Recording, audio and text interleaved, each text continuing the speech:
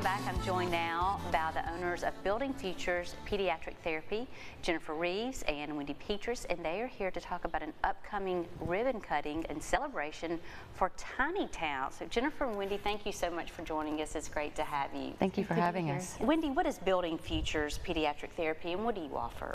So we are a pediatric therapy clinic. We specialize in pediatrics. We offer occupational, physical, and speech therapy, and we also offer lactation consulting to breastfeeding mothers, and on Fridays we offer hippotherapy at the Owl Center in Dubot.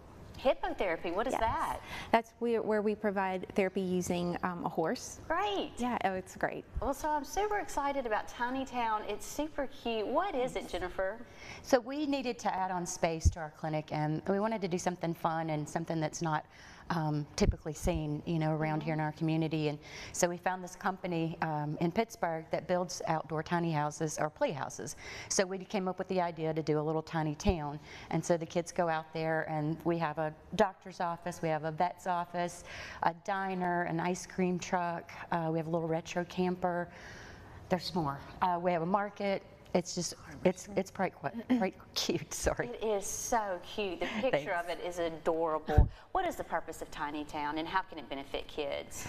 We just wanted to find a way to have a creative space for kids to come and play in. I mean, their play is their work, and that's our focus. And so it's different and it's refreshing, it's new, and the kids love to come and use their imagination and pretend play while they are working to achieve their goals.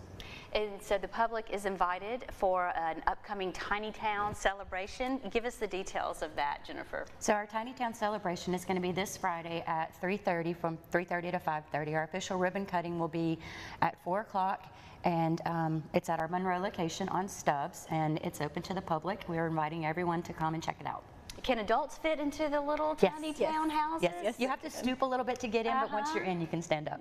Okay, and you have locations in Monroe and in Ruston, but the Tiny Town celebration will be taking place here in Monroe, correct? Right. I can't wait to see it. Thank you so much, Jennifer and Wendy, for coming on the show. It was great to have you. Thank you very much. We'll have more Louisiana Living after the break, so stay with us.